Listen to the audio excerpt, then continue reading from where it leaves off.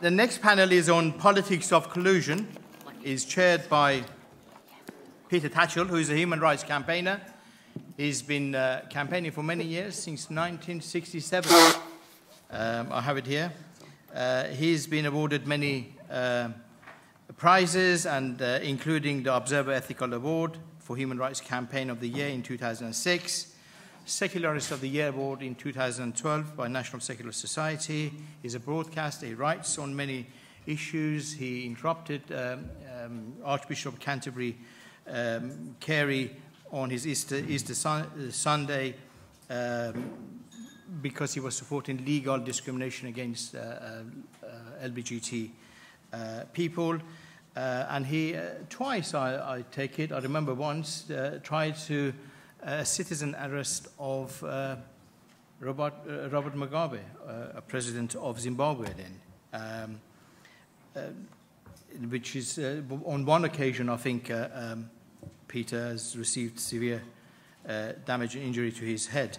He is a director, currently is director of the human rights organization, the Peter Tatchell Foundation. So please welcome Peter Tatchell and the panel on politics of collusion. Peter.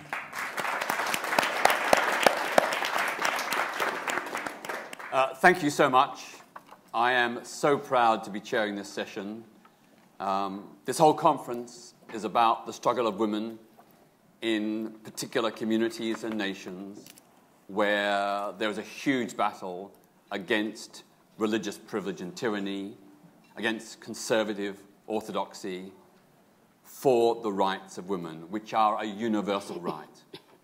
And the voices you're hearing on this platform today and throughout this whole conference are some of the most courageous, brave, inspiring women on this planet.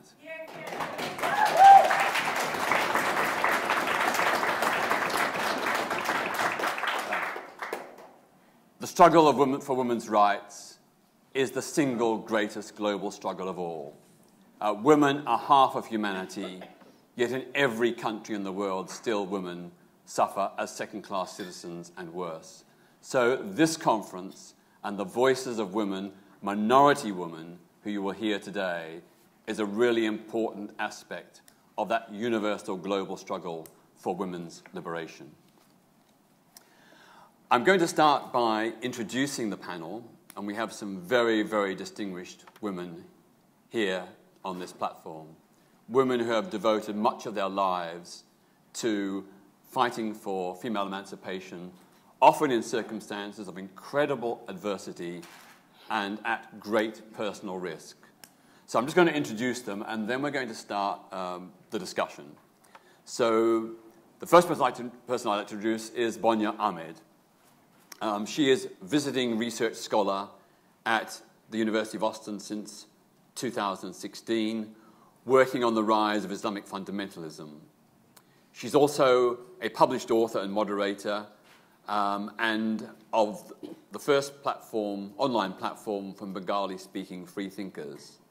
Until recently, she worked as a senior director in the finance industry in the USA. She is the widow of Ajit Roy, the well-known writer and blogger and activist who was a founder of the Muktamona blog. And Roy and Ahmed were brutally attacked in the middle of the street by Islamists during a book signing trip to Dhaka, Bangladesh on the 26th of February 2015. Ahmed was gravely injured during the attack. She continues to work with international and local groups to help Bengali bloggers and activists and to seek justice for Avijat and other murdered campaigners. She's dedicated to drawing attention to the growing culture of impunity in Bangladesh. So Bonya is really an example of someone who has put their own life on the line and lost the person dearest in her life because of Islamist extremism and the courage that she and Ajit showed in fighting against extremism. So please give a big applause.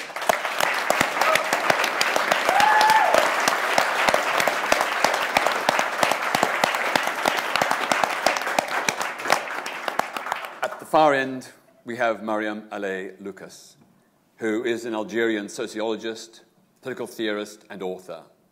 Marieme was born in Algeria to a family of feminists and has been active in liberation struggles in Algeria. She's a founder and former international coordinator of Women Living Under Muslim Laws, a solidarity network that provides information, support and collective space for women. She's also the founder of Secularism is a Women's Issue, which focuses on the threat of the erosion of secular spaces and of formal secularism. And she challenges all forms of fundamentalism and again has taken incredible personal risks to defend women's rights.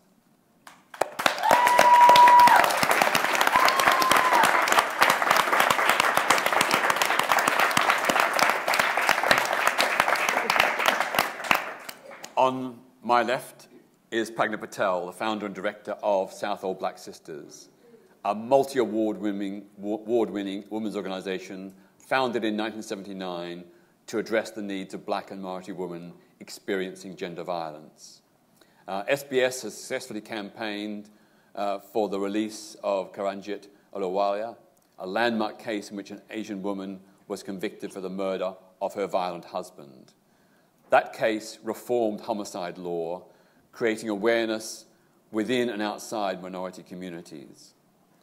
Pragna has been at the forefront of so many of SBS's milestone cases and campaigns on domestic violence, legal aid, immigration, and religious fundamentalism, which includes mounting successful legal challenges against the practice of gender segregation in schools and universities and against the accommodation of Sharia codes within the legal system. She's also a co-founder of Women Against Fundamentalism and has written extensively on race, gender and religion, including Faith in the State, ?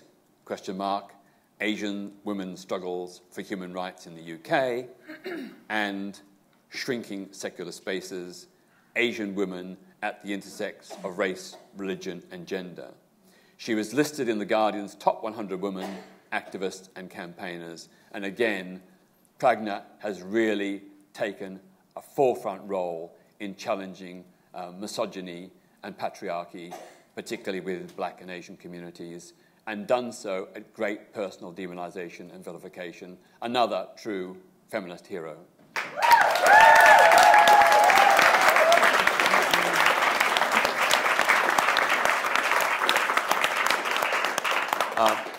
Rumana Hashem is a Bangladeshi-born rights activist and political sociologist. She's a spokesperson for the community Women Against Abuse and a former organiser of Nari Dignata, a secular Bangladeshi women's organisation here in Britain. She has a PhD in gendered and sexualised violence in the conflict in southeast Bangladesh. She teaches on an open learning initiative programme for asylum seekers and refugees in higher education and at the Department of Social Sciences at the University of East London. Her current research focuses on narratives of sexuality and gendered violence, interconnections between gender, power and politics, the displaced narratives of forced migrants and refugees from the global south. Please give Rumana a huge applause.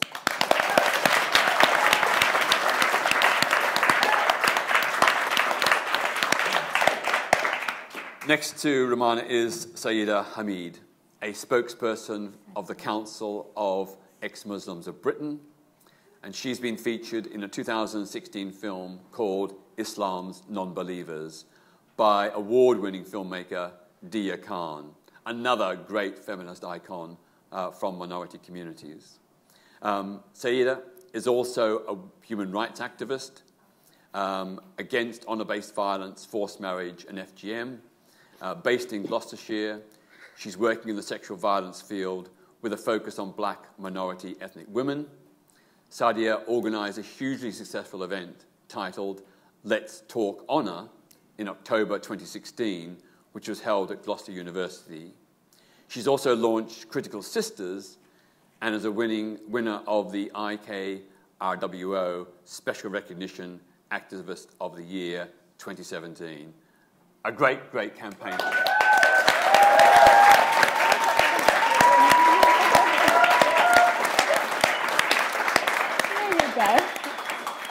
Then next to her is Stasa Zajovic. Sorry? Did I get it wrong? Stasa Zajovic? I won't try it for a third time. Is a co-founder and coordinator of Women in Black, Belgrade, in Serbia. She's initiated several women's networks, like Women's Peace Network, the International Network of Women's Solidarity Against War, International Women in Black Network, Network of Conscience Objectors, and Anti-Militarism in Serbia, plus the Coalition for a Secular State. She has organized educational activities focusing on women's human rights, refugee rights, women's peace politics, and women and anti-militarism. Stasa is an author of numerous essays and articles and supplements in local, regional, and international media, magazines, and publications on women and politics, reproductive rights, war, nationalism, militarism, women's resistance to war, and anti-militarism in general.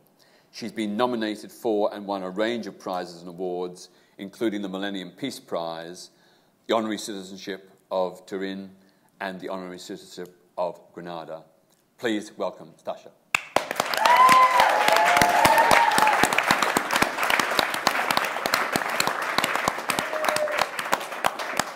So these 6 women exemplify the incredible heroism and tenacity of women from minority communities. And as I say, I'm so proud to welcome them here today. I'm going to start. I've been asked that we're not going to have any introductory speeches.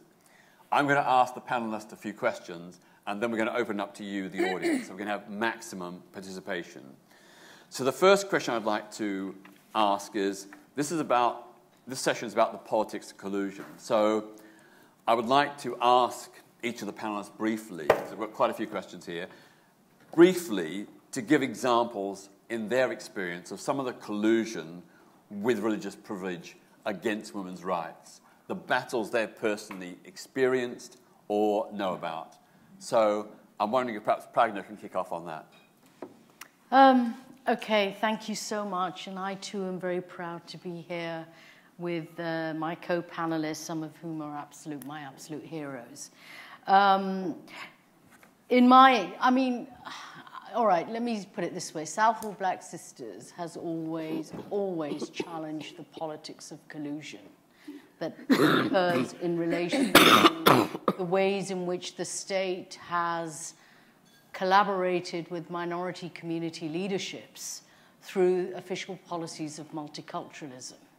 And I do want to, at this point, make a distinction between multiculturalism as an idea, which is a very important idea, and one that the far right and nationalism in Europe and elsewhere are trying to trash.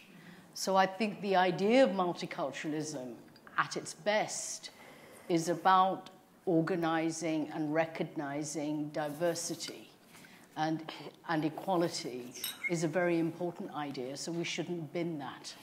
However, in terms of the politics of collusion, we've constantly had to challenge the ways in which a social contract has emerged between the British state and minority leaderships. First, under multiculturalism, we had a situation where the state was collaborating with and seeking out leaderships from communities who were largely from business classes, who were male, who were religious, and allowing them to set the agenda for minority needs and allowing them to frame minority identities. And inevitably, it was a very patriarchal social contract that had been developed. And under that contract, minority women were being invisibilized and were being and women's needs were being dismissed. And so, for example, some of the first campaigns that Southall Black Sisters were waging were against the ways in which the state refused to intervene when young Asian women were reporting forced marriage or reporting domestic violence, not so young, but older women reporting domestic violence. And the state's response was, this is part of your cultural baggage. And we, as a state, are enlightened enough around issues of diversity to allow you to practice these, we tolerate these practices, which were really about that social contract, that collusion between state and minority leaderships. And it took us a decade or more to persuade the police or social services and politicians to break with that kind of multicultural consensus, because it sold women down the river in terms of their rights, and it was effectively a manifestation of cultural relativism. And we did achieve a shift in policy around multiculturalism, and particularly when the issues of honor-based violence and forced marriage began to get some kind of public attention. And eventually we managed to force the government and the state to recognize that the policies of multiculturalism were effectively devoid of any ethical content and were effectively imprisoning women within constraints of oppressive religious and cultural contexts. That nuanced understanding of multiculturalism that we tried to get the state to accept was one that said that recognizing diversity didn't mean jettisoning the idea of universality of human rights and the universality of equality, the principle of equality.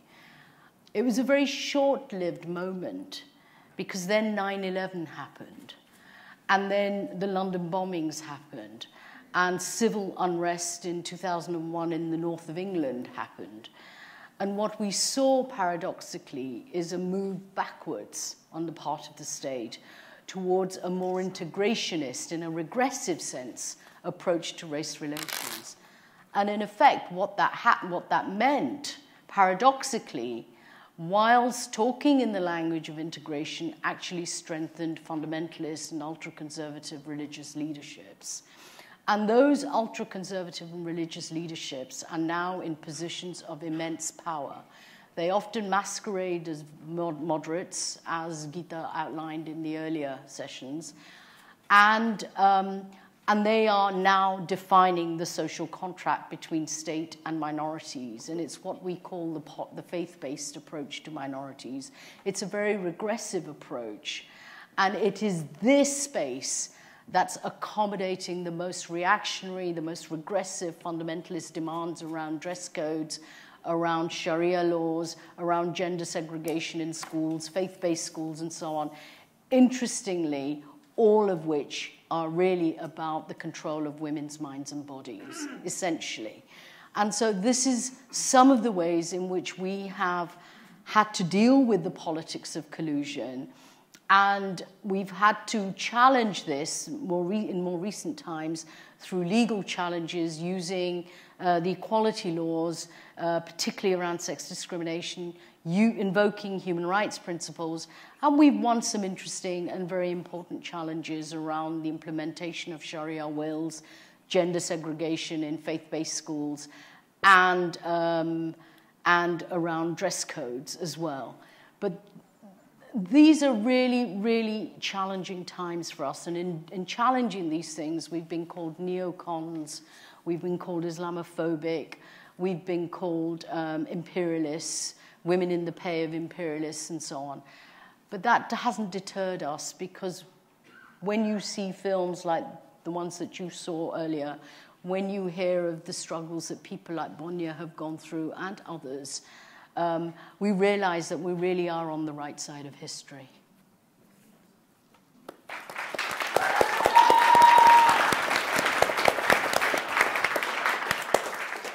Just so we can get through all the questions and also make sure that you, the audience, have a chance to speak, I'm going to ask the panelists to try and limit their contribution to about 2 or 3 minutes at the maximum. So bear with me. I should have told you, but don't worry, you're fine. So let's hear from Bonya. I'll be short. This whole topic of politics of collusion is such a broad topic. Don't know where to start, especially, you know, the two places I call home, I can call home, are Bangladesh and America. There's so much to talk about in both of these places, in very, you know, we are weirdly similar but opposite ways. After Trump in America and what is happening in Bangladesh, I guess we will talk about it more as we go along during the panel discussion. So this politics of collusion is so much, it's very interestingly so much related to women's reproductive rights, you know, our fights against patriarchy, racism, immigration, you know, and also in case of America, these are all the topics which have come up right now, like they are in the forefront right now. In countries like Bangladesh, it's not about racism, but it's so much about minority rights. It's so much about fights against patriarchy, misogyny, women's rights, you know, the religious, the attacks from the religious fundamentalists on the rights of women. Right now, the Prime Minister of Bangladesh is actually co-opting with a religious group who demanded the heads or demanded the lives of the atheist bloggers in 2013. We are seeing the Prime Minister sitting on the same table with them and exchanging vows and, you know, and legalizing their madrasa degrees as one of the higher graduate degrees in Bangladesh. These are the people who actually asked to stop the co-ed education. They demanded that the women should not be educated after a certain age. And the government of Bangladesh, the so-called secular government of Bangladesh, is very comfortable to co-opt with them. So I guess this is such a broad topic that we will come back to it later and as we go along with the conversation today in this panel.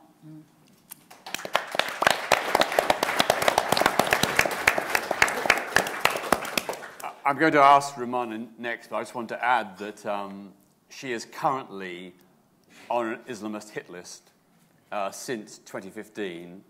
She cannot go back to Bangladesh. Her life is in serious danger because of her activism and because of her speaking out for women's rights and other issues. So I'll give it to you. Thank you. Yes, I couldn't go home yet, but hopefully one day. I'm a positive person. Try to be. So things may change, things may get better if we keep working.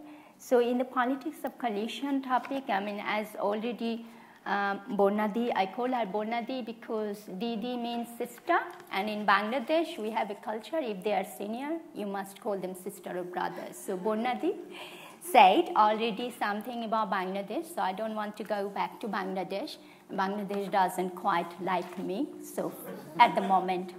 So collusion for me, I should also say that I'm actually currently based in the University of Warwick. I started in September, long after the biographies were published. So I teach politics in the Department of Politics and International Studies. And that also brought some new reflections in my understanding of the politics of collusion. So for me, you know, collusion occurs at different levels. The three major levels is one is the direct and macro level collusion, which Pragna Di, I also call her Didi because she's senior. So Pragna Di also already explained that that happens by the state and other structures of power, such as parliament, joint committee, like we had been seeing what the joint committee and the subcommittee has done with our Sharia complaint. and also legitimizing religious laws by enabling religious codes, in this case Sharia councils in the UK, and in the context of Bangladesh, madrasas, across Bangladesh, madrasas and mosques. I don't know if you are aware that the Prime Minister has given a new approval in Bangladesh to build new mosques. And so to represent, we are really holy nation. So these are like the macro level, but then what happens when we go to the micro level? This is the second level, and that is more complex to me.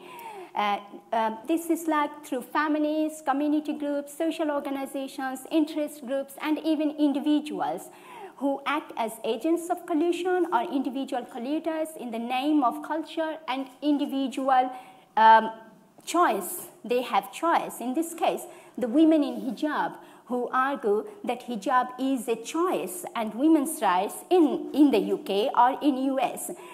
These women, when they are back in Bangladesh, they would be slaughtered for their way of dressing. You know, they put a hijab, keeping the whole front so open. Really, Bangladesh would not have kept them. And I don't think Iran or even in India, in some parts of Muslim towns, they won't exist. But they now fight for their choice, disregarding the fact that girls as young as 4 years old are put in a hijab. By whose choice? But this is something that makes me think more like, okay, so is that the far-right people that we should chase up, or should I chase up my friends who are arguing for their choice? Then there is the third one, which is the most complex. As a women's rights campaigner in the UK, I found that is most ridiculous or more difficult to deal with. And it is the unintended collusion by complex agencies and confused individuals. For example, in one of my seminars, just 3 weeks ago, there was a seminar in politics, in the course in Introduction to Politics, and I have shown some footages in a seminar session on power and authority, and there was 4 minutes footages on the video, you know, what happened to Marieme Namaji, our organizer in Goldsmiths College, when she went to give a talk there. She was intimidated, and she was totally like, the whole event was nearly disrupted. So I showed just some few footages to give students an understanding of where is the power coming from, what kind of authority was in the room, and so on. So one of my students, when we saw this, I wanted to see what's their reaction, how did they analyze in the light of the theories we have in place. And then one of the first reaction was that she's black, British, Caribbean origin, really wonderful critical student. She said, I think the power is that this woman acted as an elite and was trying to oppress the students and ignore the students in the room as minority students. So here you go. So I have to stop because Peter will not let me speak again if I don't stop. But I just wanted to point out these 3 levels that I will keep coming back when we engage in the discussion. That I feel that in this kind of situation, as really if we want to work as frontliners or even at the back, we should be taking more responsibilities and challenge these straight away, but more strategically. Because when I have a full classroom there, you know, I have to think of who can get offended by what, you know.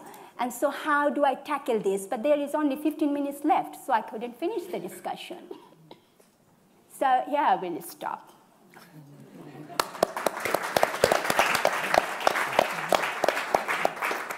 Sadia, Hameed. So actually, I want to talk about the collusion of so-called human rights organizations with religious fundamentalists.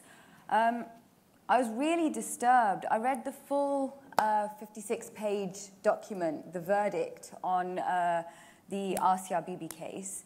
And within that document, So the first 10 or so pages was just glorifying the blasphemy laws of Pakistan and Islamic blasphemy laws. Furthermore, this is something that was new to me actually. In 2009, the Pakistani government presented the United Nations Human Rights Council with a resolution asking them to condemn the defamation of religion as a human rights violation. Within that same month, the 26th of March 2009, the United Nations actually adopted that resolution. Basically imposing an international blasphemy law to restrict our human right to freedom of speech. Then on page 10 of that document, they boasted about how their government was successful in imposing global limitations against any attempt to defy religion or belief on the basis of freedom of expression. So with their newly gifted powers, Pakistan was able to ask Facebook, Google, YouTube, Twitter, and etc., to report to their federal investigation agency, so the FIA, which is similar to like the American CIA, to report to them any individual or groups on these online platforms committing blasphemy. So I, as a spokesperson of CEMB, receive text messages and online sort of interactions from people in Pakistan who have been texted or WhatsApped by the FIA after they have made a statement or said something even slightly blasphemous on any platform, warning them against behaving in blasphemous ways because it is against the law for them. So I'm actually really worried about this because in the long run, what this does is embolden not only the religious right but the far right too. If you limit freedom of speech, the far right use it as a mantle, like we are being prohibited from speaking, and they have all the rights to speak. But also, furthermore, it feeds into people's kind of sensibilities and like sort of the things that they're massively sensitive about. So this later on, within a few months of this resolution being passed, there was a woman in Austria who I think a lot of people would have seen here. The European Court of Human Rights upheld a conviction of basically blasphemy in Austria, where a woman had spoken about, called Muhammad the paedophile in one of her lectures. Now, on the basis of one person in that lecture hall being offended, she was then sentenced to a fine and also potentially 6 months imprisonment if she didn't pay that fine.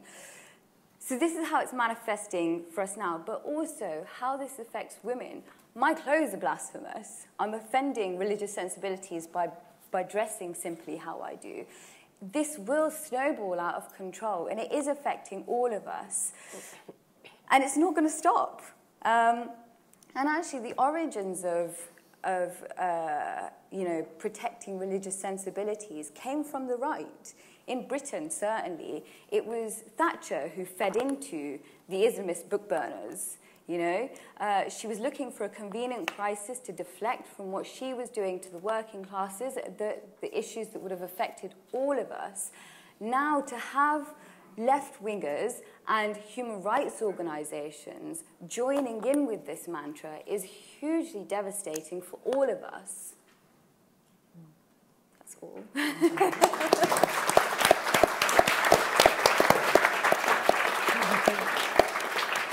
You finished by saying that's all. That was a big statement at the end, but thank you. So next we have Rumana. No, sorry. My apologies. My apologies. Stasa Zajovic. And you'll correct my pronunciation. Zajovic, don't worry.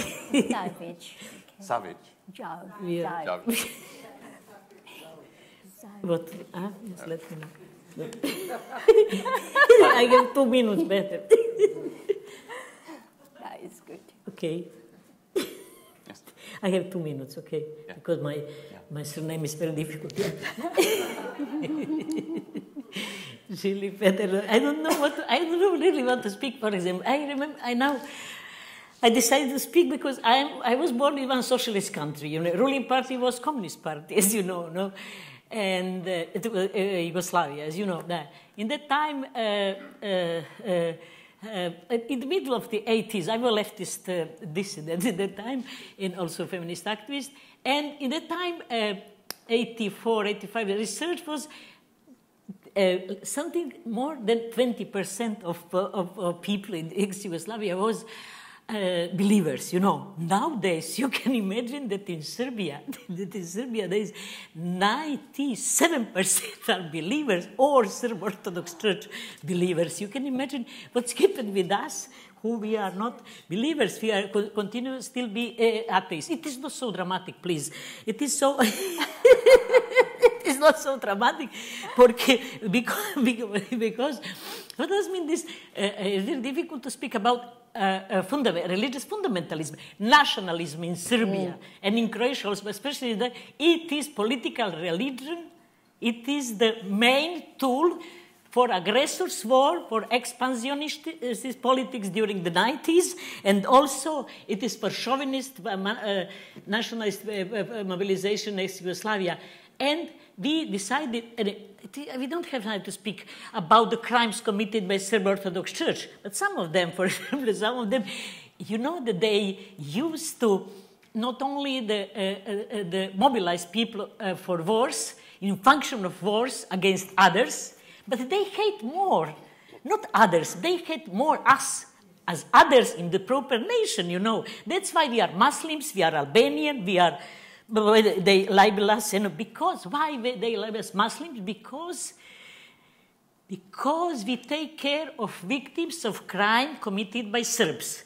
They are Muslims in our region, and also Albanians, also Croats, and so.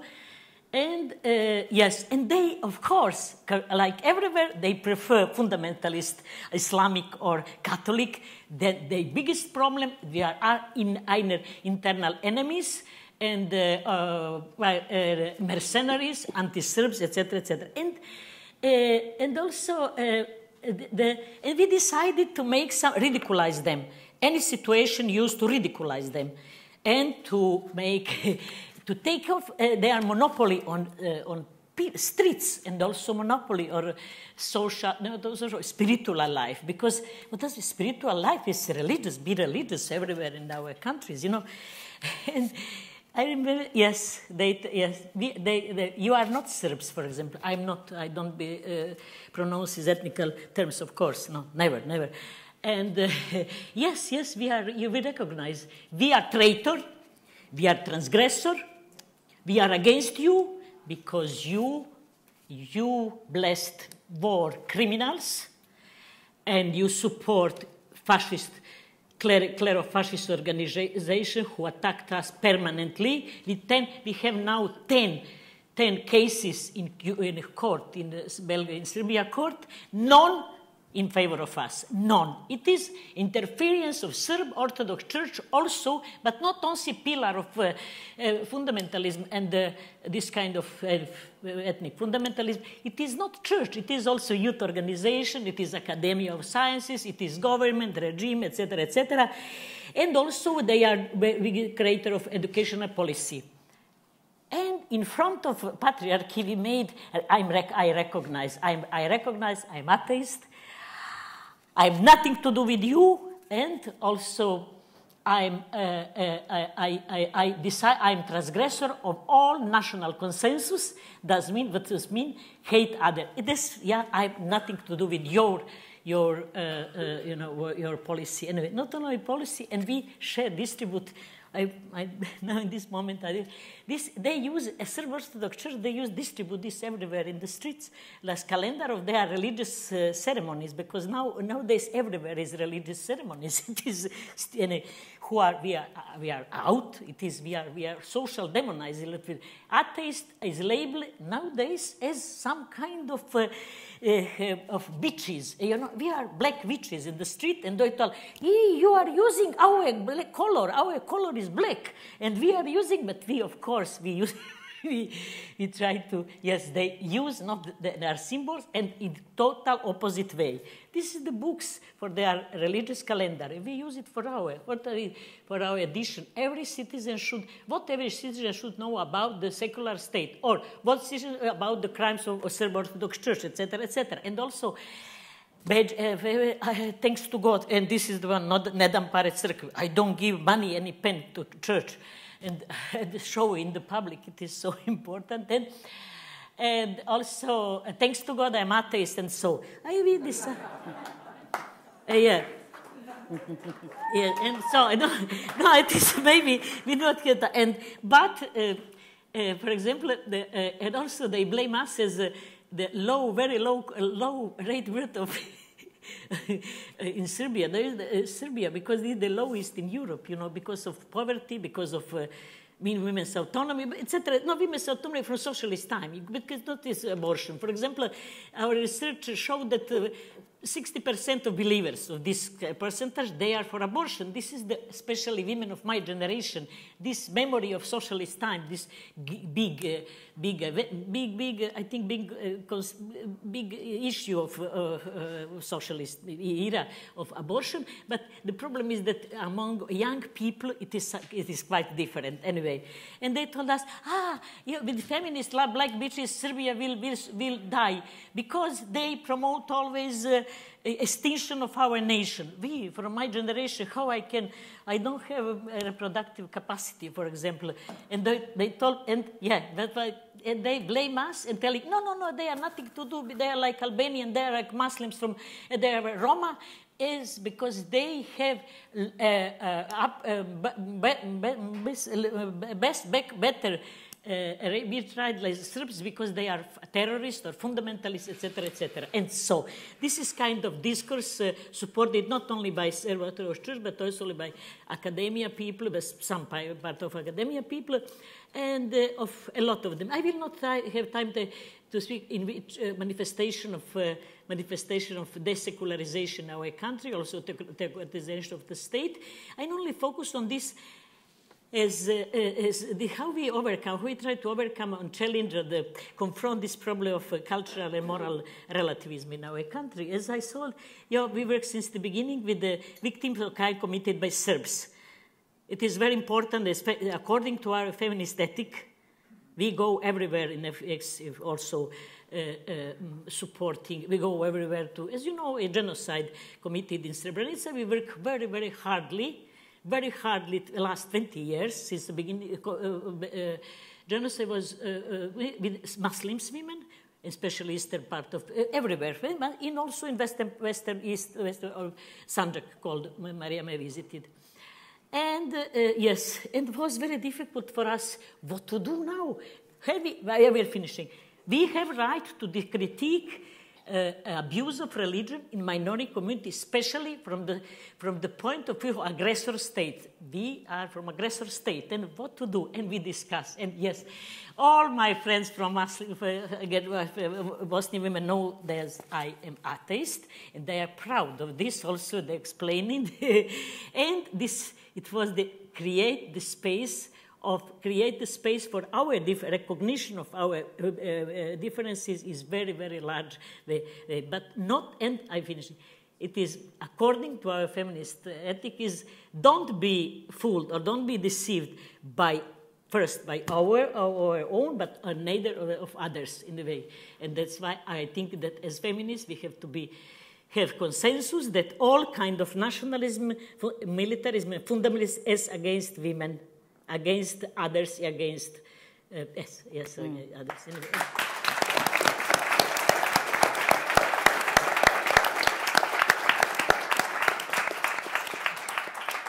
And finally, Marieme, Helie, Lucas. I want to speak about the collusion between the Muslim far right, or the fundamentalist, if you want, and the colonial vision of the natives, and how we here, in a way, support some of their claims unwittingly. So don't throw stones at me, but I want to make this point. we speak constantly of Sharia. Now, I want to also tell you what Sharia is and is not.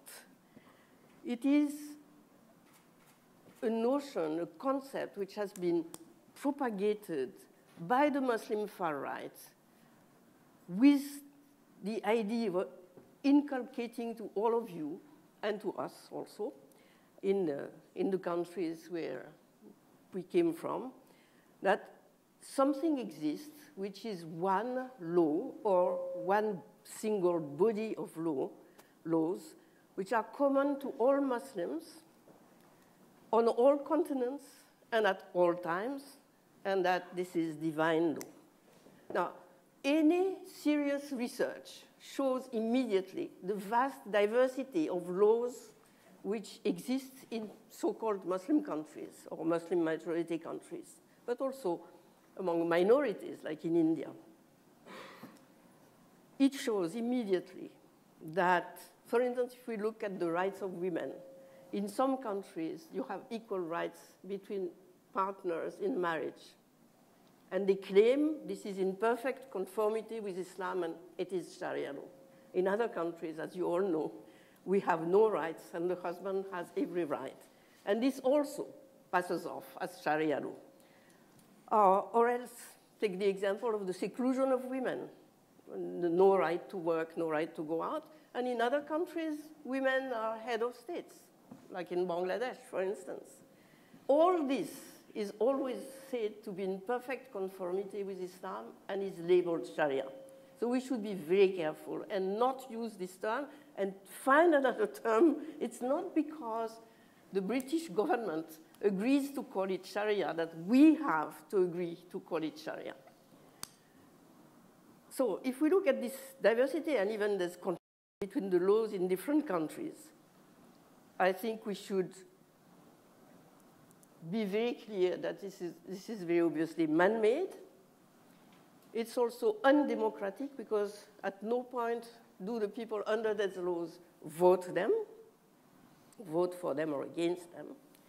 And if we look at what the fundamentalists, the Muslim far right, has been doing for the past 30 years at least, they pick and choose across regions of the world, across cultures, and across schools of thought in Islam, to pick up the worst possible practices and incorporate them in a syncretic body of God knows what, I don't even know how to call it, not a law, and call this Sharia. I could give you examples, but I'm afraid Peter is not going to allow me more time to do that. But maybe in the discussion, I have numerous examples to give you. Now, what happens with the colonial powers? For instance, Britain, the British Raj in India, or secular France in Algeria, they did exactly what the fundamentalists were doing. They pick and choose among various interpretations of religion, but also cultural practices. They added bits of colonial laws.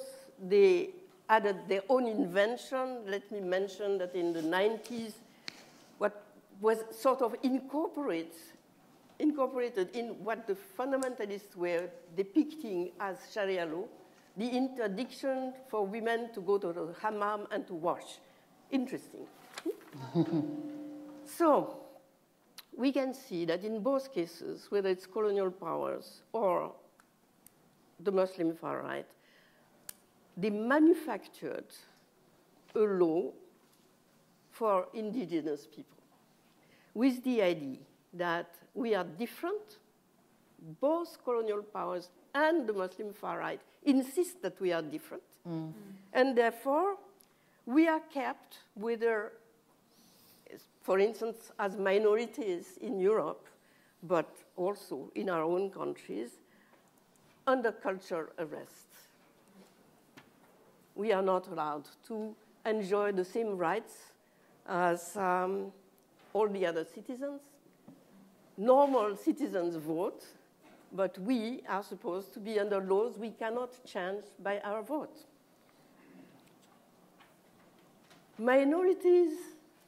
are second-class citizens in that sense, because we are told that as Muslims, or supposed Muslim, because if you declare yourself an atheist, you will still be considered a Muslim. We are put under laws. Under the colonial rule, we could not enjoy the same rights as the settlers did. In Algeria, it's very clear because everybody was supposed to be a French citizen. But there was an indigenous code which denied us some rights.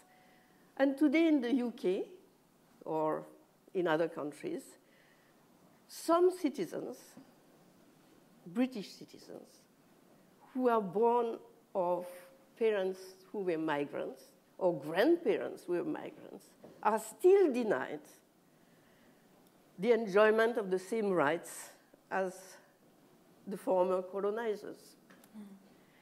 And all this is done, and I want to underline this, in the name of our human rights. And we have to denounce the World Human Rights Organizations, international human rights organizations, for doing that. So we should not adopt the language of the enemy. It carries a lot of philosophy with it. And we should fight the colonial apartheid under its present form.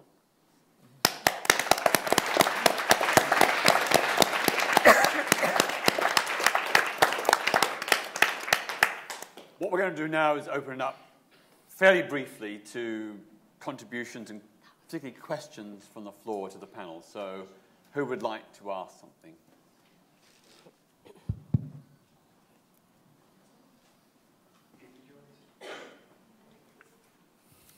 Hello?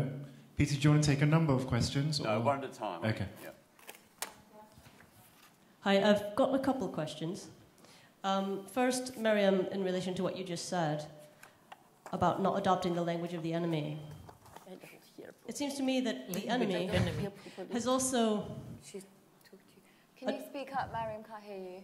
Oh, sorry. It seems to me that the enemy, so to speak, has also adopted the language of liberal social values and secularism and transferred the prestige of those terms over to ideologies and policies that have no relation to those values.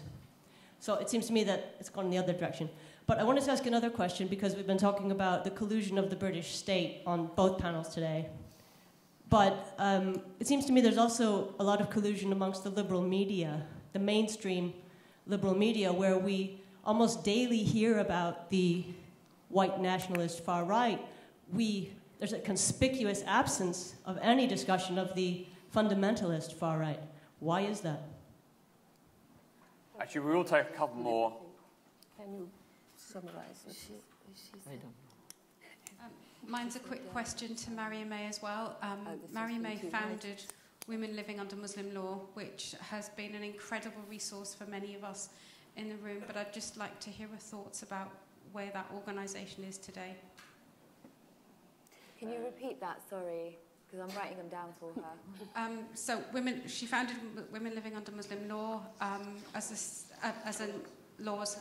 a network of women as a secular organisation. What does she think about what's happened to it now? Okay, brilliant, thank you.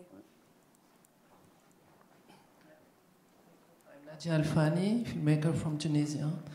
I wanted to ask you, Marieme or the others, do you think, because I was thinking when you were speaking about the colonization in North Africa, because I think, I remember, a lot of laws now in civil laws, in Tunisia or maybe in Algeria too, or Morocco, are coming from the colonization. I think about the law against the alcohol, that we don't have the right to drink alcohol when we are Muslim, or drunk people.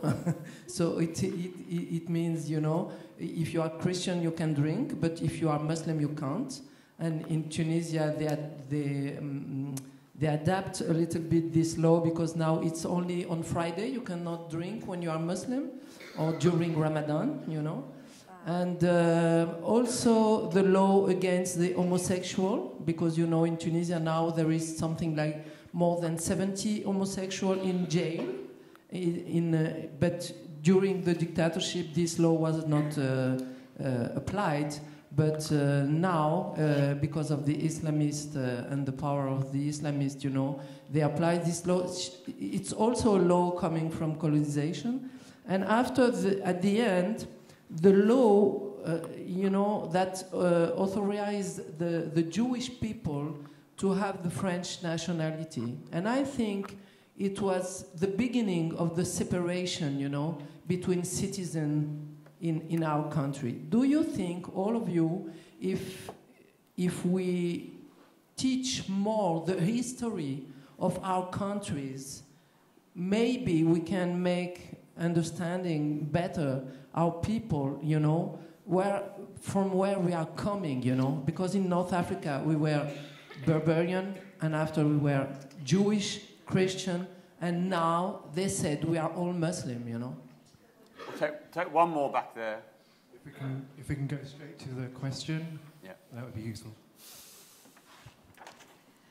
I know One Law for All supports lesbian and gay rights, which is great. Obviously, they're forbidden under Islam. And I believe there was a fatwa in the 1980s saying that if a man is like a woman, i.e. gay, he should transition into a woman. And obviously, transgender people should be respected and have full human rights and protections. Yet there are no long-term scientific studies that show that changing your gender is beneficial.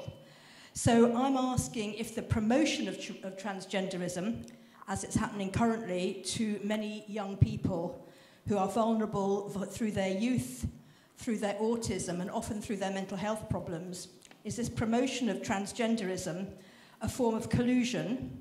Is the third sector, which so loudly promotes transgenderism, colluding with Big Pharma, who is making so much money out of it? And is this a substitute for addressing a sexist and misogynist society? Right, we have 4 very important questions, and I would like the panelists each to take one of them and answer very briefly so we can get more questions in. So if we could start with Pragna and go on the line, just about 1 minute on one of the points or briefly on 2 of the points, but it's impossible for you to answer all of them. So I'll deal with the question of British state and liberal media. I think the problem we have in Britain today at all sorts of levels, at the level of media, at the level of state, at the level of third sector and academia, is that we have a politics of illiberalism masquerading as liberal democracy. And that is the issue about, and at the heart of that is the bankruptcy of where identity politics have got us. Because, you know, the media, why does the media talk about the far right and not the fundamentalist right?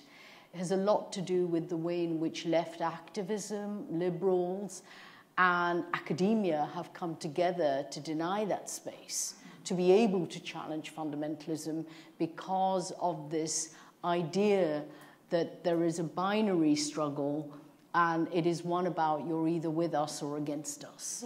So you're either fighting the far right or you you're either far right or you're fighting the far right. So we have a situation where it's the left and academia in particular have found it very difficult to grapple with the idea of simultaneous struggle against all forms of oppression. And that is something that is hard to do on the ground, but it must be done. Because if we don't, then we are colluding in this whole atmosphere where identity politics has just been reduced to name-calling and abuse, particularly on social media. And we cannot have debates and air our differences in a way that doesn't result in you're transphobic, you're homophobic, you're a radical feminist, you're a liberal feminist, and so on and so forth. We ourselves have contributed to part of this toxic atmosphere, so I think it's really important that we recognize that there is more than one enemy if we're talking about equality, justice, and freedom, and human rights, and the universality of human rights. The far right is an enemy, so is the fundamentalist right. And we have to tackle both, because both are pernicious and both are bringing the world, I think, and I will say this later in my closing remarks, to the brink of fascism.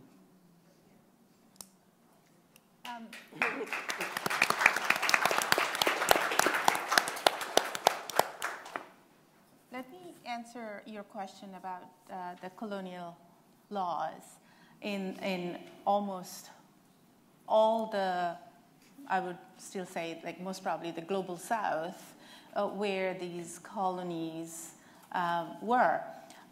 They have actually, because this is London and most probably I can say this, they have fucked us way more, many more ways than we can actually imagine. They're everywhere. They're everywhere today. They have been there for hundreds of years. I'll just give you a couple of examples. In Bangladesh, the ICT Act, the Internet Communication and the Technology Act, which just got revisioned because there are a lot of criticism about it, and they came up with a new law called Digital Act Law, which is pretty much the same thing with a new name. This is essentially, this law is a 200-year-old British law, a semi-blasphemy law, which said you can be punished for hurting religious feelings, or hurting someone's feelings. There is no clear definition of what it means. It is being used in so many different ways today. And if you just ask a question, an 18-year-old was arrested by the government for saying, how many wives did Muhammad have? That's all. That's all he asked. And he was actually beaten up, and then the government decided to arrest him. So, this is just one example. The law against the homosexual, homosexual gays and others, I think it's 371, which was turned... 317, yes. 377. Right, 377, which was actually reverted in India. Yeah. But in Bangladesh, we have never heard about these laws. Like the one ICT Act 57 that I just talked about, we have never heard it when we were growing up in Bangladesh. These are the laws which has been there, which hasn't been taken out from the old British laws, and now the government's very conveniently bringing those back. In Bangladesh, we have, homosexuality, it was always a taboo. But we have never heard that the government got into this business ever and arrested someone for being homosexual. But now they have started it on the basis of this law, 377. And to answer your question, yes, we need more education. We need to fight these old laws, which were created on the basis of the divide and rule policies and lot of other colonial policies that these colonial powers needed at that time. So education will be most probably the most important thing at this point to fight these things. Well, I'll just keep it very brief and then pass it to Sadia, because she will answer the question 4. But I just want to add a bit to what we have just heard about the Bangladesh thing.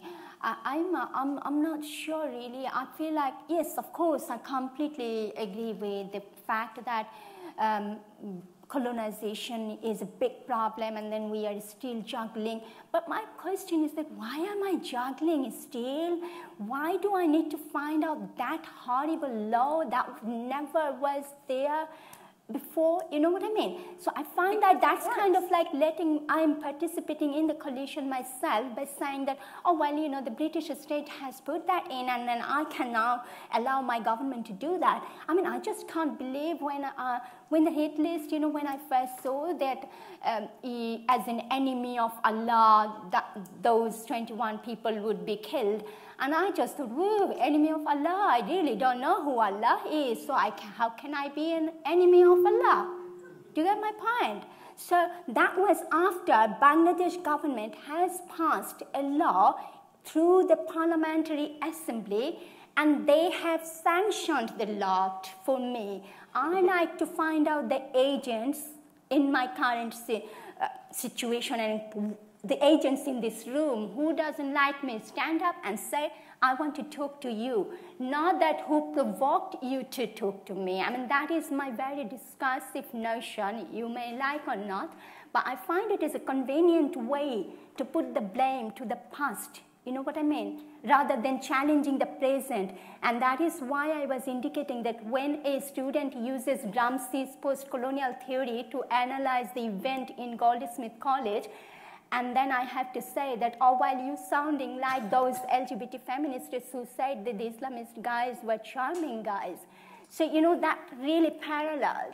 So, I mean, I'm not completely opposing, but I am a post-colonialist feminist myself, but I'm very conscious about the fact that we should not only dig into deep into the past, but challenge the present, do something now.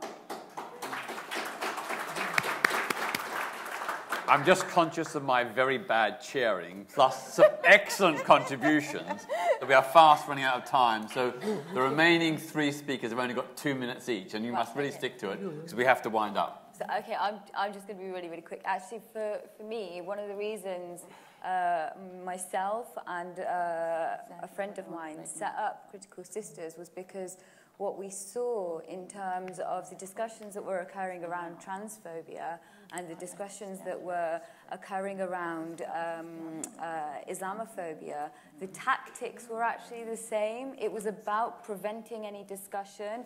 Now, it doesn't matter. It doesn't necessarily matter what you're, well, actually it does matter if you're an actual transphobe or if you're an actual, you know, anti-Muslim bigot, that matters. But the discussions around both issues need to be had, and it was that was being prevented. So we set this organisation up to be able to challenge the fact that we're not being able to have those discussions. And I think when you've kind of given way to one group for preventing discussion, you have to give way to other groups now. And eventually it just gets out of hand. I mean, what was it, a couple of weeks ago, a friend of mine showed me some guy who's now saying, I'm actually 20 years younger than I am, and you have to give me that right, that's my right. Well, this is going to carry on getting out of hand. And, you know, somebody saying, actually, I'm a different race than I actually was. There's some things that you can't deny. Facts are facts. So, you know, it all becomes around preventing proper discussions and just levelling the charge of bigotry to prevent any proper, nuanced discussions. So that's where I'm at. But I'm not going to go into masses of detail because we haven't got time.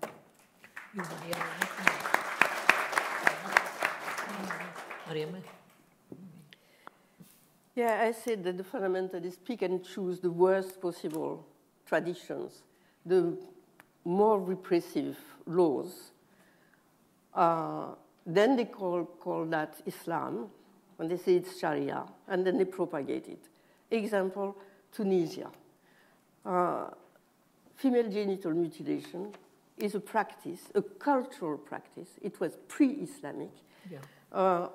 Which originated in Egypt, the civilization of pharaohs, and then was propagated to the sphere of influence of ancient Egypt, Sudan, etc.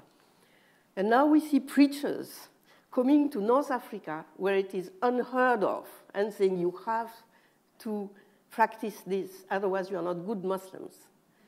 Now, similarly, the wali. The wali is a tradition of North Africa. We have it in Algeria. A woman is never of adult age. She always has a tutor.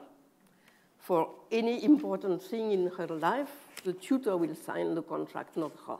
Now, I have seen this propagated in South Asia, where it was unheard of.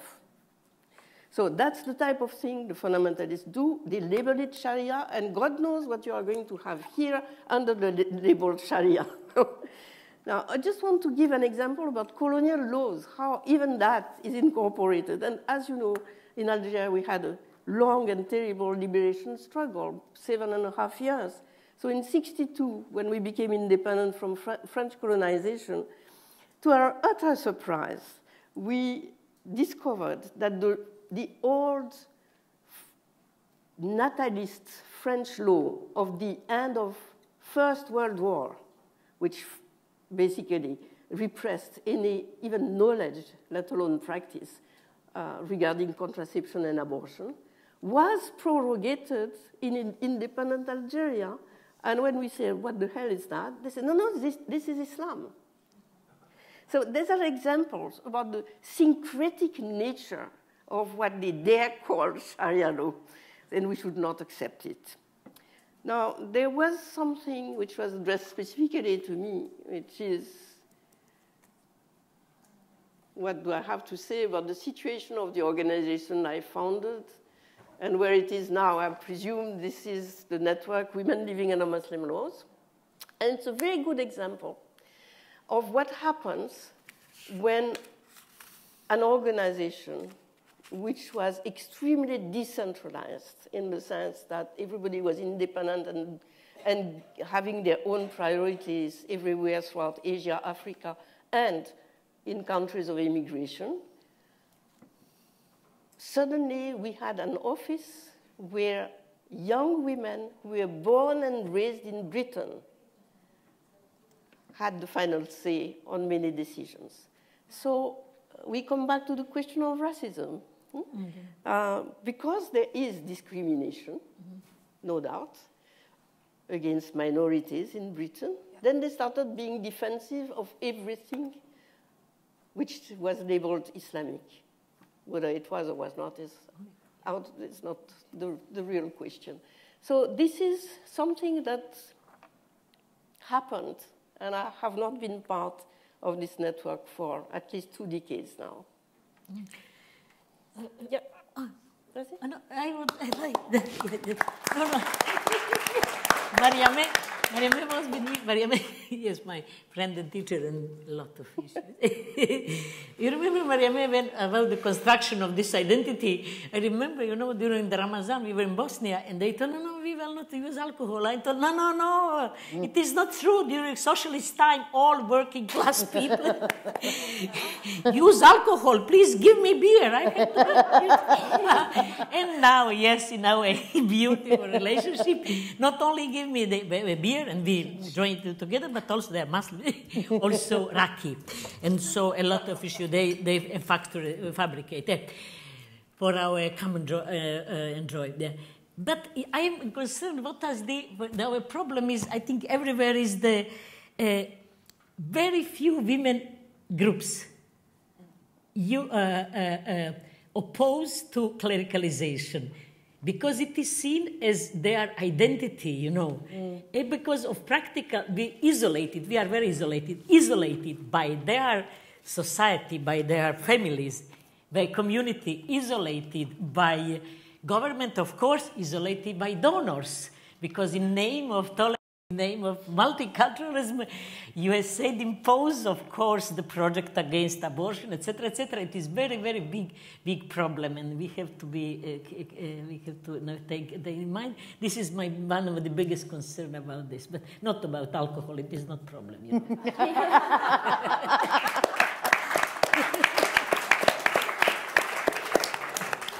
We've had some fantastic contributions to the panel. I'm sorry if we didn't get all the questions answered, and I'm sorry we didn't have time for more questions. But we have heard some great insights here from women on this panel. I think the message from this session is that non-white women, especially women of Muslim heritage, are some of the most persecuted women in the world, and often some of the least supported. But thankfully, you are here to say that you stand in solidarity with all women everywhere who are struggling for their liberation. And there can be no liberation, no human liberation without the liberation of women. So please join me in giving a huge round of applause to the panel.